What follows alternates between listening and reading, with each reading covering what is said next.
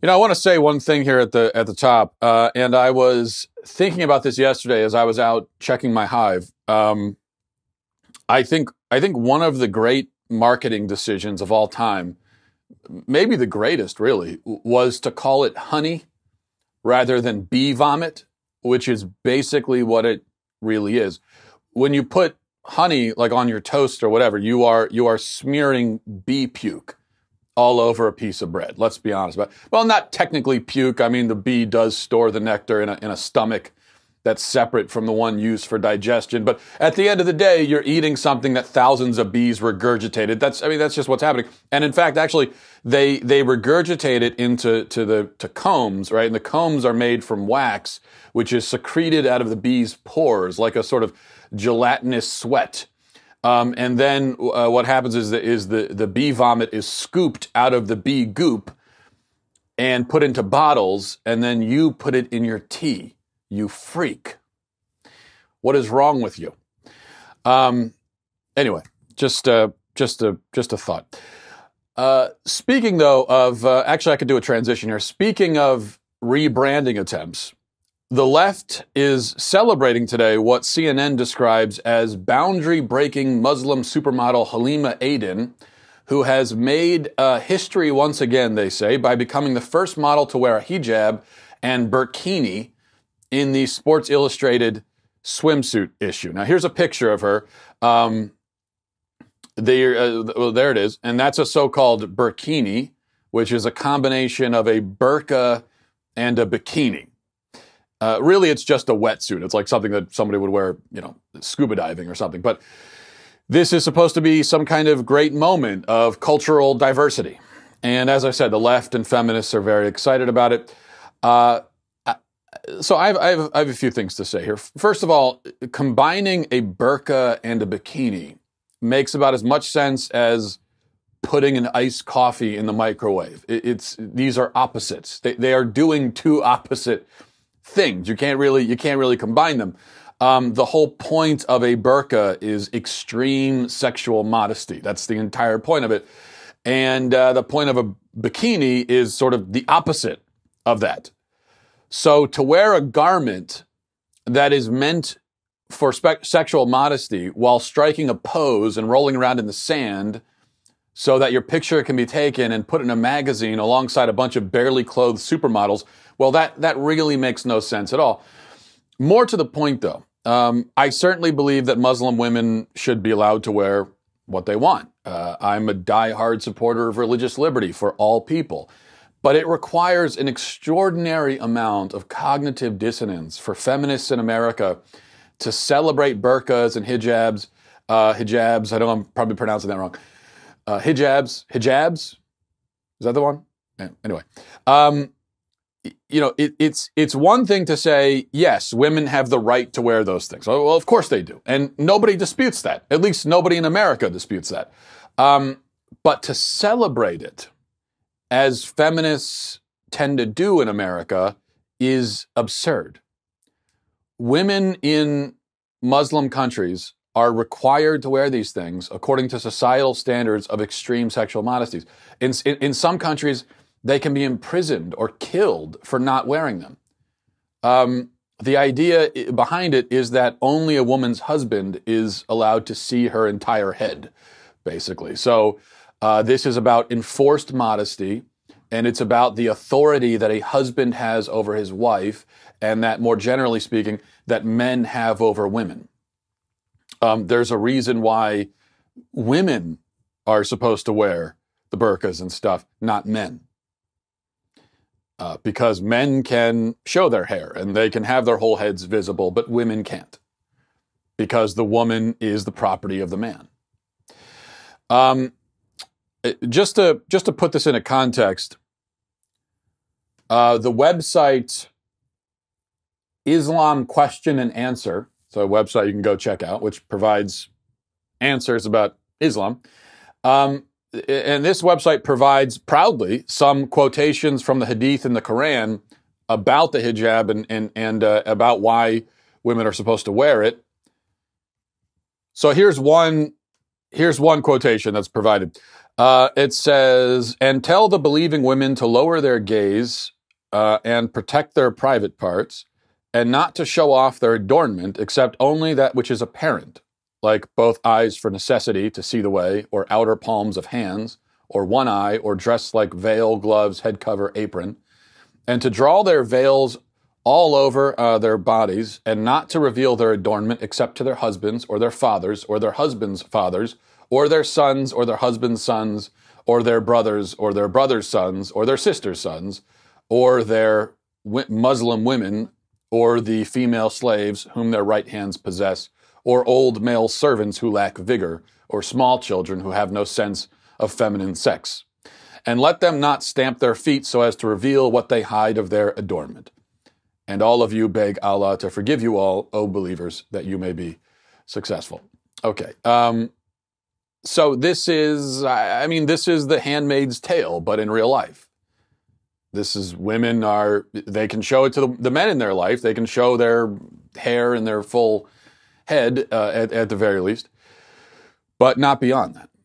So that it is not tempting to men out in public. Feminists are running around claiming that The Handmaid's Tale is about to be a reality in America because Mike Pence is vice president. Meanwhile, The Handmaid's Tale actually is a reality in places like Saudi Arabia and Pakistan, and they say nothing about it. In fact, let me show you this. Look at this graphic here. People were polled by Pew Research. People were polled by Pew, say that 5 times fast, in a variety of Muslim countries. As you see, there is Tunisia, Egypt, Turkey, Iraq, Lebanon, Pakistan, Saudi Arabia. And they were asked how a woman should dress. And as you can see from the responses, sizable majorities in these countries thought that at most a woman should show her nose, eyes, and mouth. That's the most she should be able to show. Nothing else. No hair even. Not even like the chin. And in places like Saudi Arabia, most thought that women shouldn't show anything but their eyes. These respondents were also asked if women should be allowed to wear something else if they want. Like, should they be allowed to choose, or should they be forced to wear these things? And 40 to 50% in these countries said no, they should not be allowed to choose. They should not be allowed to choose their own outfits. They should be forced legally to wear the hijab or the burqa. And feminists say nothing about this. Worse than nothing, they celebrate this clothing item, which is a symbol of exactly the sort of oppression and suppression and persecution that they pretend to be fighting against in this country. Now, as I said, I have no problem with religious modesty. I don't have a problem with that. I think, obviously, when you get to the point where women are essentially walking around in body bags or burlap sacks, basically, that is extreme. That is oppression. There is a distinction between modesty and oppression, and that's oppression. But the greater problem here is, first of all, the prevailing attitude in many Muslim countries is that this modesty should be obligatory, with rather harsh penalties up to and including death.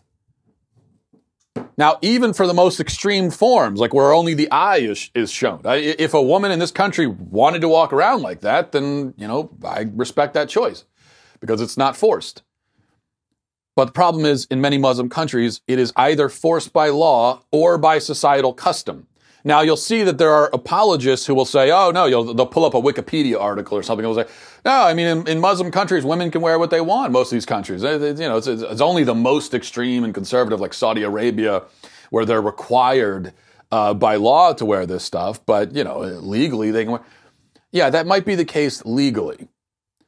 In fact, I think even in like Afghanistan, technically, legally, a woman can basically wear what she wants, but she can't really because the societal pressure means that she has to wear the burqa, and if she doesn't, she puts her life in jeopardy.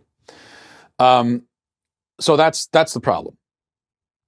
Also, the point is that the left certainly does have a problem with religious modesty most of the time, except where it pertains to Muslims. You don't see them celebrating conservative Christian women who wear, the long skirts that go down to the ankles. You don't see them celebrating nuns and what nuns wear. You don't see them celebrating the modesty of Orthodox Jewish women. In fact, in all of those cases, feminists will mock and sneer and point to that as an example of why, Christianity is sexually repressive and repressed and all of that. But with Muslims, suddenly, it's a cause for celebration. The hypocrisy is extraordinary, truly. It really is. And this is why American feminists are some of the most fraudulent cowards you will ever encounter. Feminism in America, I've said it a million times, I'll say it a million more times, feminism in America is totally worthless. It is a worthless, hypocritical, cowardly pageant, basically, and nothing more than that. Because if feminism meant anything, if these feminists really cared about women's rights, they would be focusing almost all of their energy on what's happening to women in Muslim countries. Because in America, women can wear what they want. They can do what they want. They can say what they want. They have all the same rights as men. In fact, they have rights that men don't have. They have more rights than men, arguably. Not even arguably. The right to kill your child is a right possessed only by women, not by men. So if they actually cared about women's rights, they would say, oh, look, well, we succeeded in America. Mission accomplished. Good for us. Let's go focus on Saudi Arabia and Pakistan and Afghanistan. But they don't. Not only do they ignore that, but they celebrate the persecution of women over there. Hypocritical cowards. All of them. All right. I wanted to mention this. Beth Moore is a prominent evangelical, I suppose a Christian leader is what she's considered anyway. And she sent out a tweet yesterday that's worth discussing for a moment. Here's the tweet. It says, there are simply no gospel grounds for defending white supremacy. None. This isn't theological rocket science. The Savior of the world gave himself on the cross for our sins to deliver us from the present evil age, according to the will of our God and Father, wearing a brown body.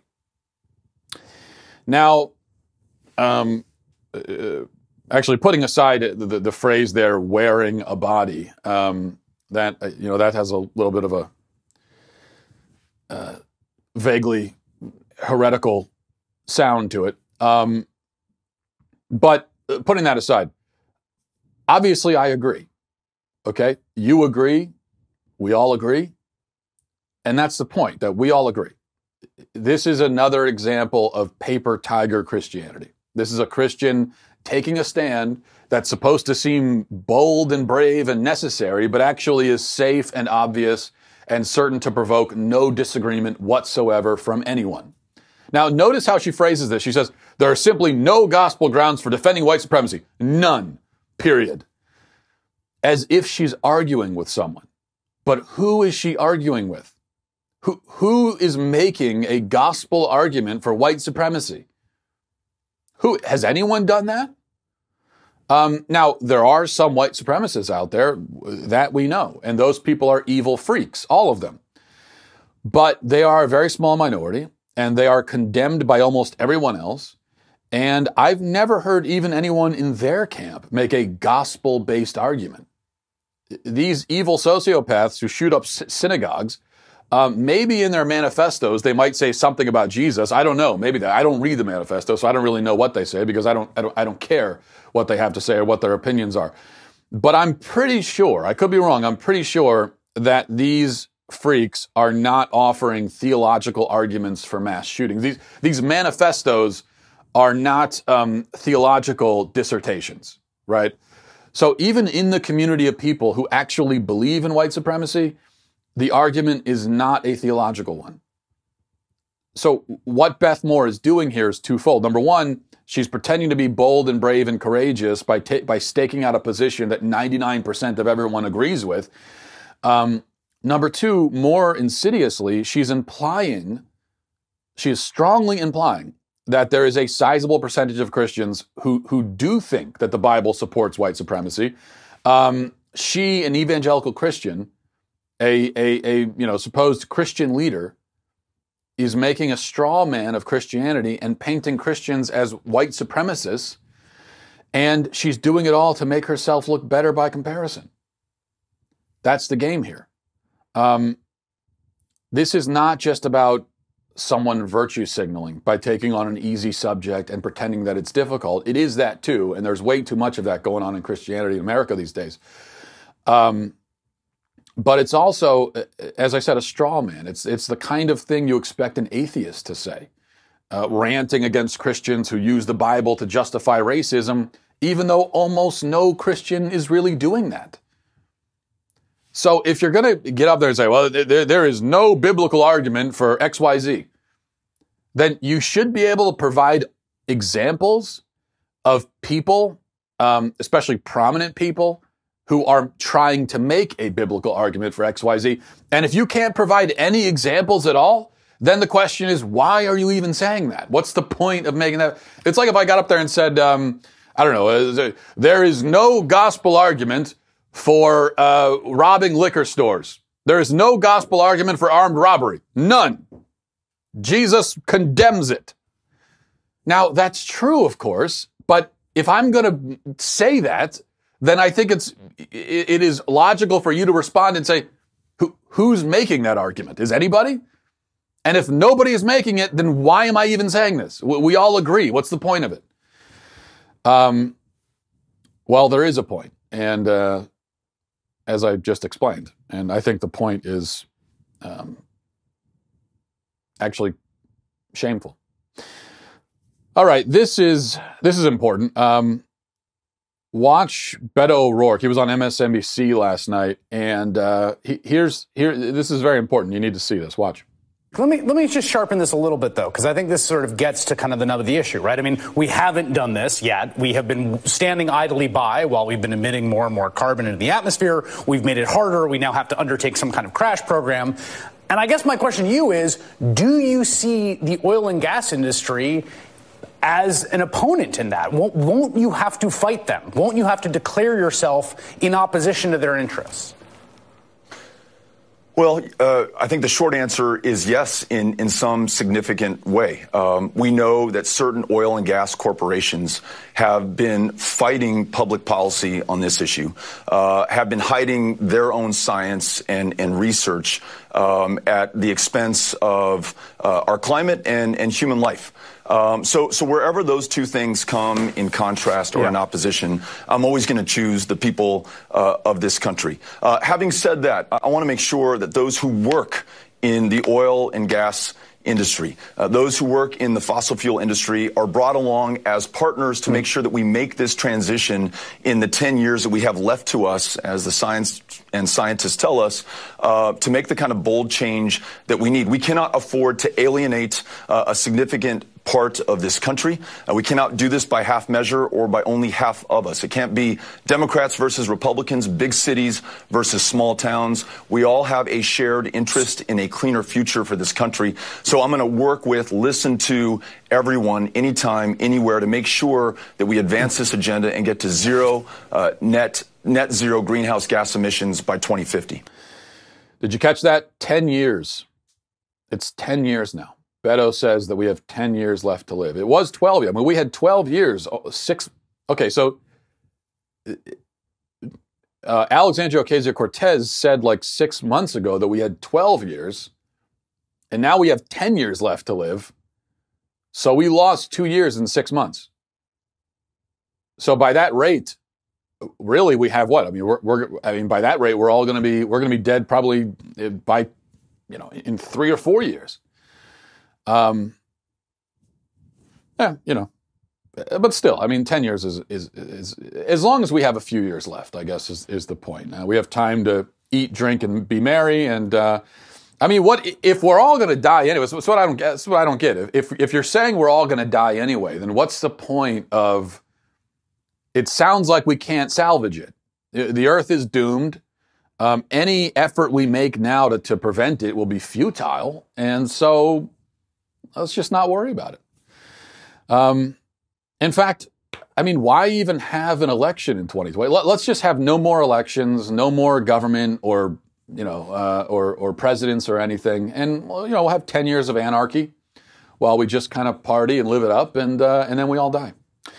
All right, finally, before emails, I wanted to get back into a subject that we discussed yesterday, kind of a follow-up, clearing up two items related to the subject we talked about. We talked yesterday about Trump's comments pertaining to Robert E. Lee.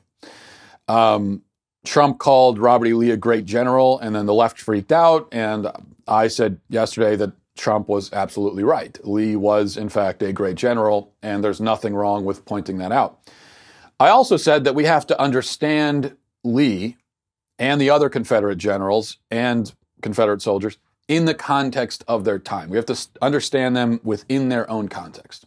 We can't judge them by modern standards, which isn't to say that we have to see slavery as being okay. Obviously, it isn't, it wasn't, it never was, never will be. But we can't expect people in history to have the exact same perspective that we have today. Now, there were two general responses to my arguments that I want to address quickly. One is that, slavery aside, the Confederates were traitors, and we shouldn't honor traitors or respect them. And then the other is that it's morally relativistic to say that we have to judge people by the standards of their time. That's moral relativism. That's the argument. So I'll answer both of those arguments. As for the first, that the Confederates were traitors, I would say this. You can disagree with the reason why they seceded. I do. There's no question that slavery was a large factor in the secession. Now, slavery was largely the reason for secession. It was not the reason for the war. And that's the distinction that people seem to miss. That's the nuance here. The war, from the North's perspective, the war was a war to preserve the Union. It was not a war to abolish slavery. That was a political, kind of recasting of the war that happened midway through with the Emancipation Proclamation. Lincoln did that, and it was a brilliant political move. And he did that for several reasons. One of them was to ensure that Europe did not intervene on the side of the South, because once he could recast this as, we're trying to liberate the slaves, then the Europeans who had already abolished slavery were not going to want to get involved to defend slavery. But to begin with, that's not what the war was about. It was not about abolishing slavery. It was about preserving the Union. And for the South, it was not about protecting slavery, at least for the people that were doing the fighting. It was about defending their home and achieving independence. So the causes of the war, or the reasons for the war, and the causes of secession are not exactly the same. These are really two different things. But as for secession, yes, it is certainly valid to say that they seceded for bad reasons. Fine. But putting aside the reason for a moment, it seems that people are arguing that regardless of the reason, to secede is to be a traitor. And that, I think, is not true. Or if it is true, then the word traitor is not necessarily always a bad word. Because the Confederates, they were not trying to overthrow the government. They were not trying to take over the country. They were trying to break away from the country. They wanted to take their own land in their own states and do their own thing, which is not the same thing as trying to overthrow a government, which is usually what civil wars are about. And that's why many people argue that the Civil War was not really a civil war at all, that we should call it the war between the states, because a civil war is usually a war where two sides are fighting for control of a central government. That's not what the Civil War was. You had one side trying to get away from the central government and start their own government. The point is that secession, when you think of it that way, and again, you put aside the reasons, but you just talk about what secession itself. Secession is exactly what the colonists did. They said they wanted to take their land and their colonies, and they wanted to do their own thing. They weren't trying to overthrow the king. They weren't doing that. They wanted to just do their own thing and have their own country. And if they had failed, then George Washington and Thomas Jefferson and those guys, they would have been hung as traitors, and that's how we would remember them today, probably. But it's a similar thing. And that similarity was not lost on people at the time. This is one of the arguments that Southerners made. They said, well, we're just doing what the founders did originally. We're doing what people did. That's how this country was. This country is based on secession. And it is. This country is literally founded on secession. That's what the colonists did. And that comparison was also not lost on the British at the time. You know, they saw it, and they saw it as basically the same kind of thing.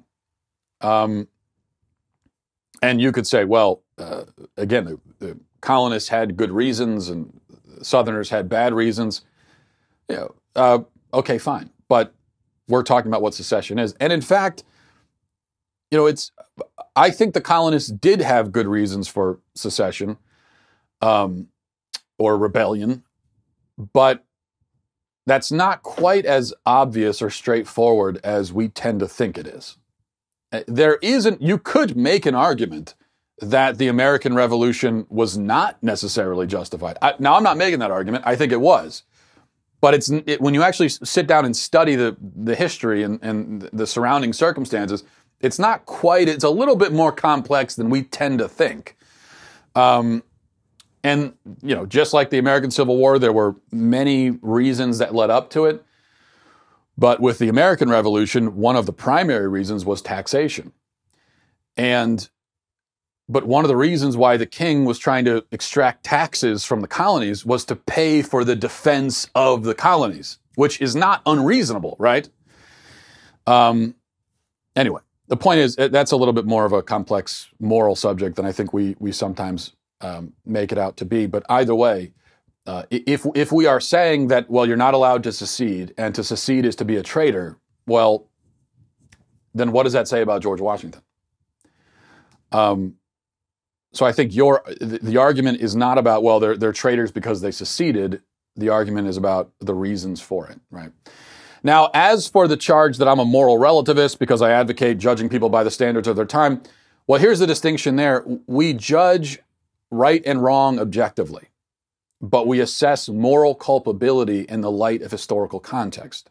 So, for instance, a person who held slaves in, let's say, the year 1400, when slavery was an accepted institution everywhere in the world, that person is probably less morally culpable than you would be today for the same action. Now, the action itself is just as wrong.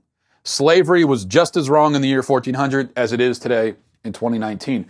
But the moral culpability, the personal culpability of a person who engaged in that practice 500 years ago is going to be much more mitigated than it would be for us today. Another way of putting this is that there are certain moral insights that seem obvious to us today, but were not obvious to our ancestors. And we have no right to feel superior to them because we didn't earn these insights. We just were born into them. It's part of our culture. But it was not always a part of the culture. I mentioned yesterday that Lincoln was an avowed racist. He said that in 1858, in his debate with Stephen Douglas, he said that he doesn't believe that black people and white people are equal. He doesn't support their equality. He thinks that the superior position of the white race should always be maintained legally. That's what he said. Now, clearly, if a politician said that today, he would be run out of office, and rightly so. And he would be a disgrace. He would be shunned. He would go down in history as a racist scumbag and nothing more.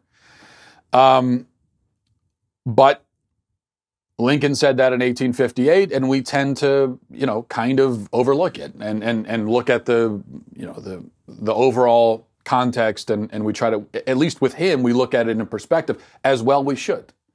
Because the idea that all people across the world are equal in worth and dignity, and that even people who look completely different from you are still entirely human, just like you are.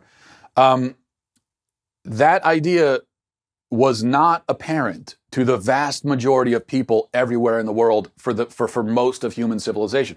It's apparent to us, which is good, but it was not apparent to our ancestors. And not just our white ancestors, but our ancestors everywhere in the world. I mean, certainly in the let's say going back to the 1400s, anywhere in the world you went to, you would encounter racism and tribalism everywhere in the world, among all races. It's just how people operated back then. It was still wrong, but the point is that it was just taken for granted. And the idea that all people are equal, that is an insight that developed slowly over time, and only very, very, very recently has it become kind of mainstream. And even then, only in certain countries. There are still plenty of countries where it's not. So we can either choose to condemn almost all of our ancestors of all races as barbaric scumbags, or we can try to see them in the context of their times and afford them that grace and that, perspective. And I think if we're going to study history, then that we have to have that perspective, and we have to afford them that grace. I know that there are actually plenty of people in America today who would have no problem saying, yeah, you know what, our ancestors are a bunch of barbaric scumbags, all of them. They're a bunch of worthless, animals. There are people that have that would say that. And those are almost all people who don't study history, have not studied it.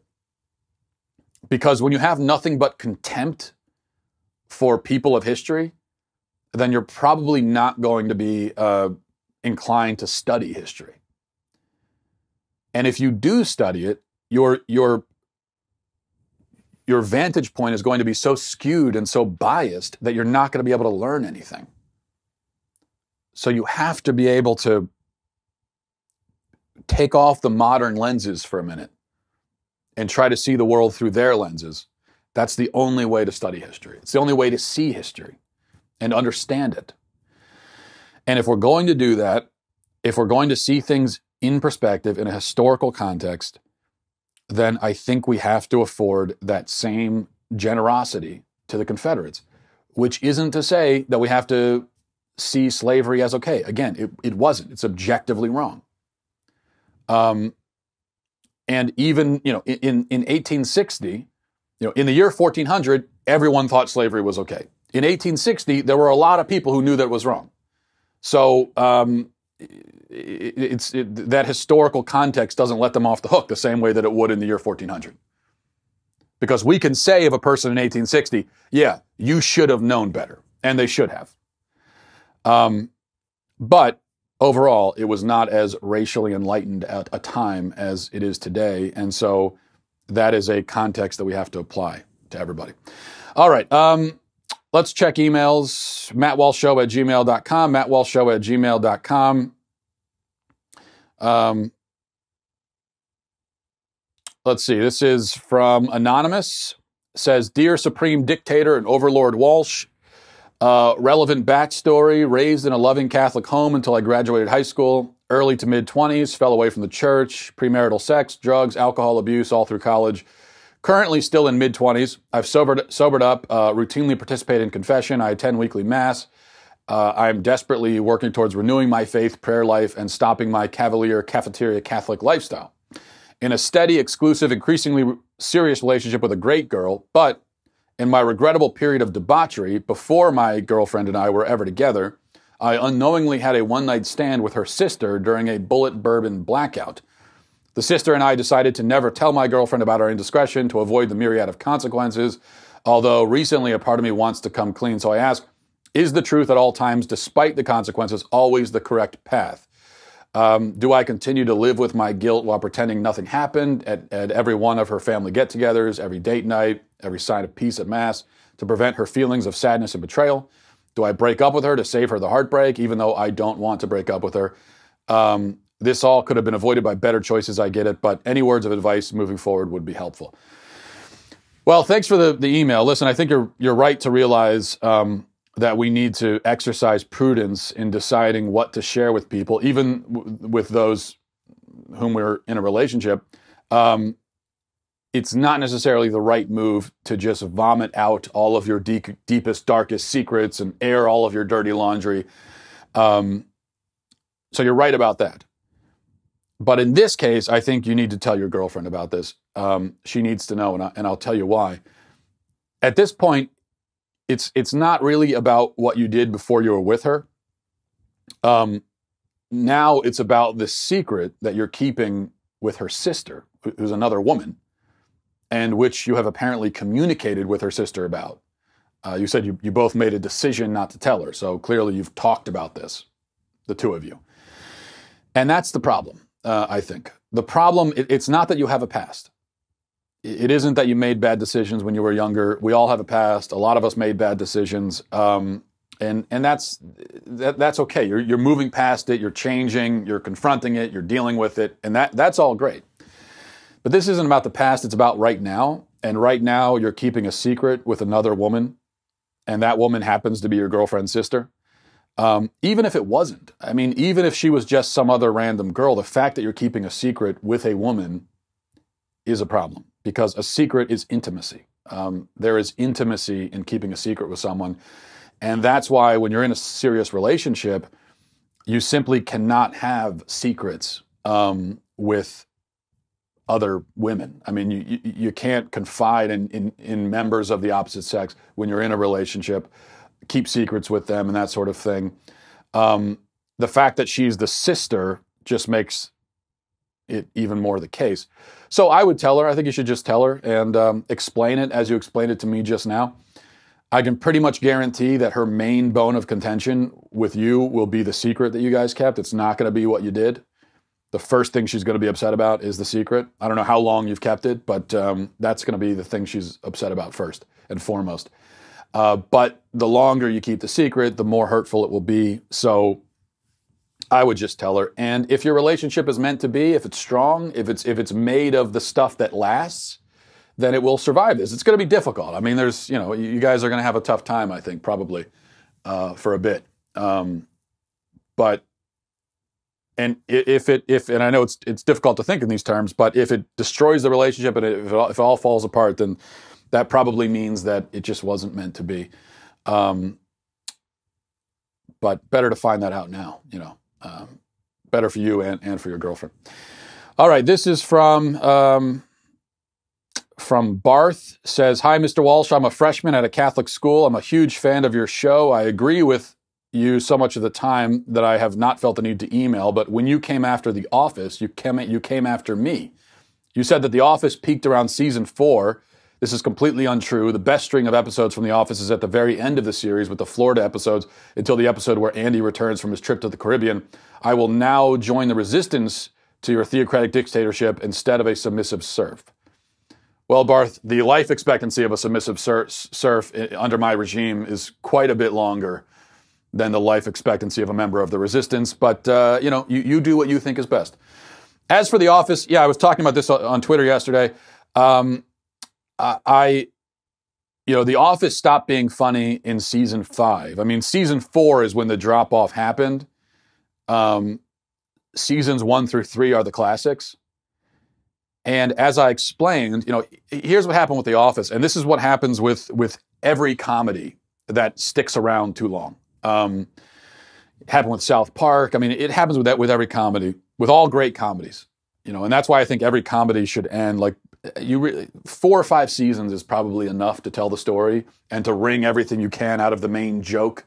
And then at that point, you got to end it. And what happened with The Office is that it started, and what made it great and relatable and funny and all those things and charming was that these were a collection of basically normal people who had this weird, awkward boss and this other, his dorky sidekick.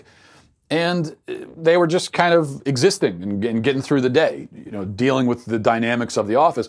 And that's what made it funny, is that it was normal, it was real. You could kind of imagine meeting all these people in real life. They kind of reminded you of people that you knew. But as time went on and the writers ran out of material and they couldn't figure out how to generate comedy anymore out of these mundane situations, they just turned everybody in the office into a cartoon.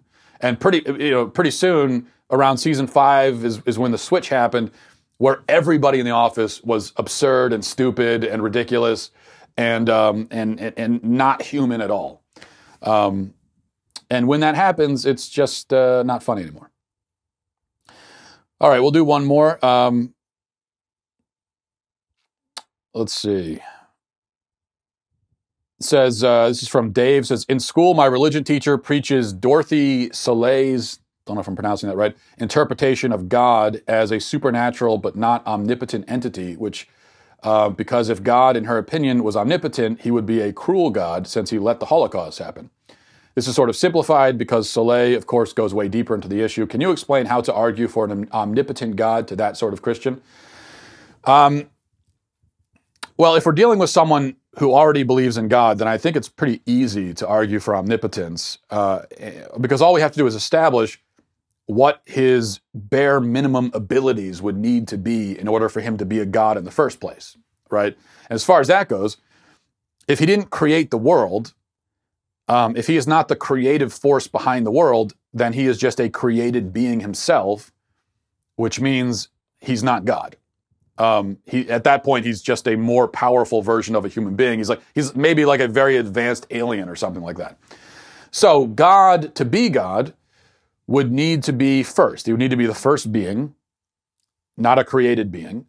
And therefore, if he's the first being, then he is the creative force which created everything else.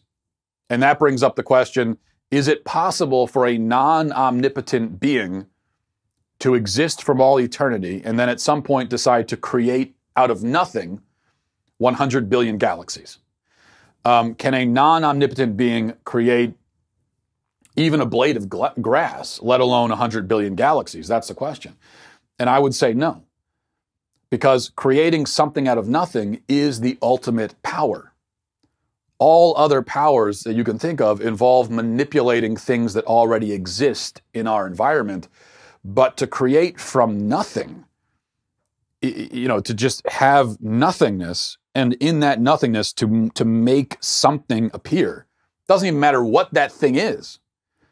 Well, that is the hallmark of unlimited power, of omnipotence. And so that's why God is omnipotent.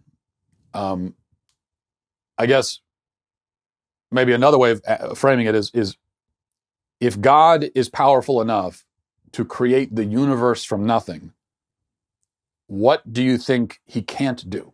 So if she's saying that God isn't omnipotent, then she must have some things in mind that she thinks he can't do. Well, what would those things be? What would those, can you list some things that would be out of the reach of a God who can create a universe from nothing? I can't.